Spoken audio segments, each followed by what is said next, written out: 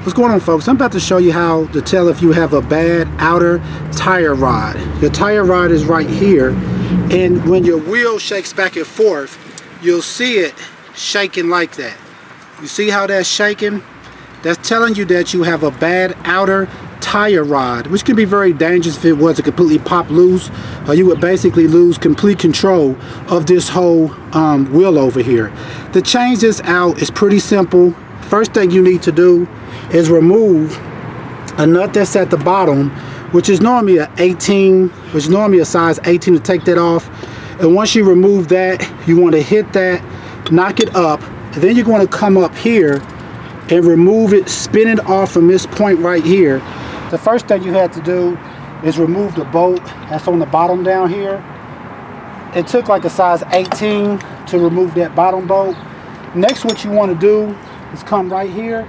It looks like it's one piece, but it's not. It's actually two pieces. There's a bolt here, and then there's the basic part of it. So what I've already kind of loosened it some.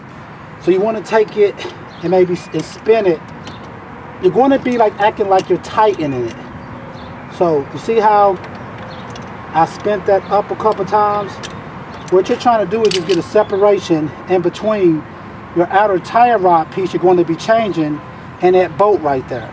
Okay, I'm about to take it. Once you get that bolt off and you do that, now what you want to do, you may have to take a hammer and knock it out like that. And then you see how this is? So when you're taking this off, you want to kind of remember how many spins it takes you to take this off, so you can put the other one back on the same way. You're probably going to need an alignment once you're done with this, but doing this will help at least your wheel to be somewhat stable. So I'm going to count. I'm starting from here.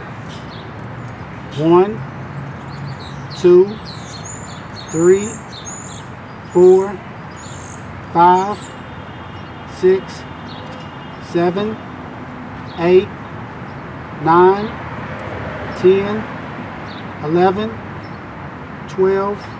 It took me 12 spins. So when I'm putting the other one on, what I want to do is I want to start with it facing down.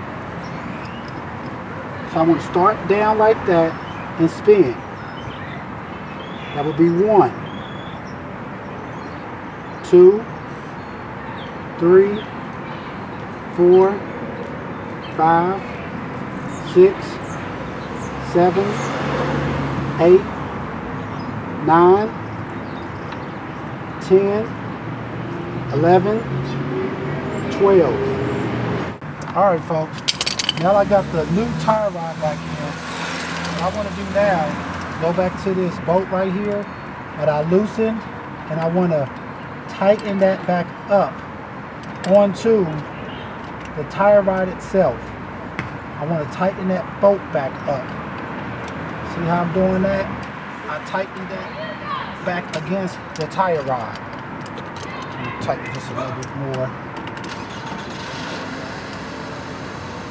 Alright, you want to make sure that's tight. And once you have that tight, you want to take your castle nut, which should go at the bottom. You want to go ahead and put that back on and tighten that up. And then a lot of them will come with a pin that you'll use. It looks like this. You'll slide in a little hole right there.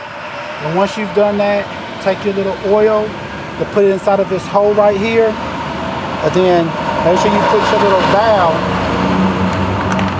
Make sure you put your little valve back in the top and screw that in. And pretty much you're done. All right, folks. This is how you would change out your outer tire rod. This happens to be a Chevy vehicle, but it's pretty much the same for multiple models, years, as well as brands. All right, thanks.